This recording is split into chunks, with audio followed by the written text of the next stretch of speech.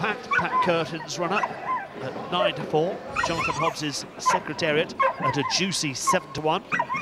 Here's spinning round, another race sponsored by William Hill.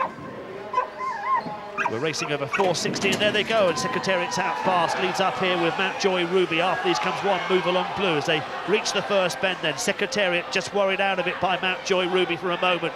Still handy, Move Along Blue, then they get back to 3. That's Alfie Sparrow. Millward's Comet Castle all back. The gamble of the race right at the back as they come round the third bend. Move Along Blue now moves alongside. Trap 5, Mountjoy Ruby. There's precious little between them. 3 staying on, Alfie Sparrow up the home straight. It's Mountjoy Ruby that's going to win. Mountjoy Ruby by a length from Move Along Blue in second, and Alfie Sparrow was third. Well done to Mark Wallace with Mountjoy Ruby winning.